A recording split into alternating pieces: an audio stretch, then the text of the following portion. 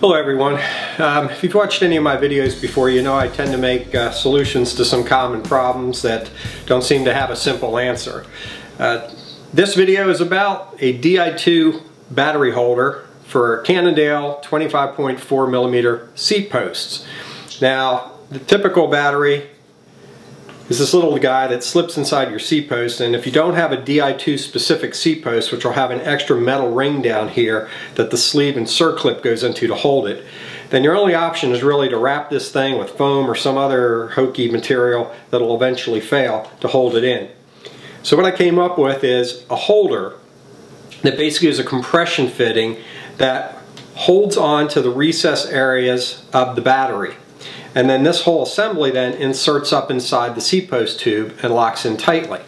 Now, to put the battery holder on the battery, you simply are inserting the battery up into the holder until you hit the recess clip. Now, I should point out that there's a recessed area where the circlip usually is on the battery, and there's one inside the holder. So when we go up, we're hitting that. When we slide it in, we're hitting that.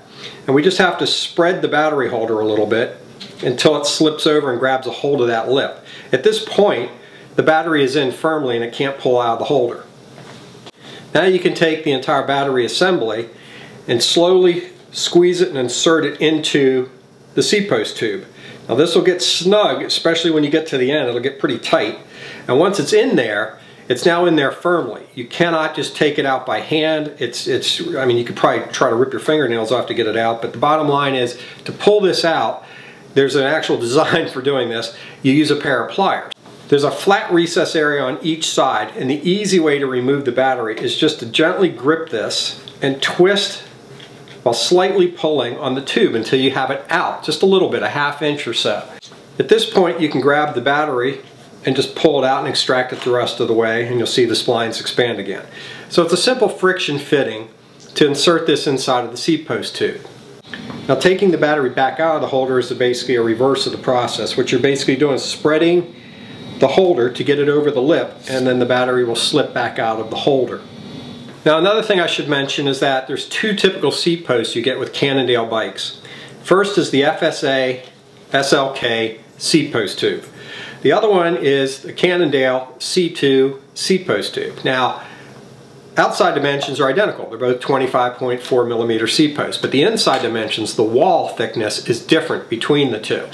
So whereas one is 20 millimeter inside dimension, the other one is only 19 millimeters. I made two different holders for these types of applications. Now, once you have your battery inserted into your seat post tube, it's really just a matter of connecting your battery to the connector, your wire that's inside your frame, and then slipping your saddle back down into your frame.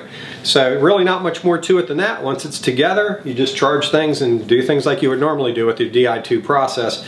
But this is a quick solution for all of the Cannondale bikes these days. If you didn't already order it with Di2 and you're trying to retrofit Di2 and you've got a non-Di2 specific seat post, this will help you out.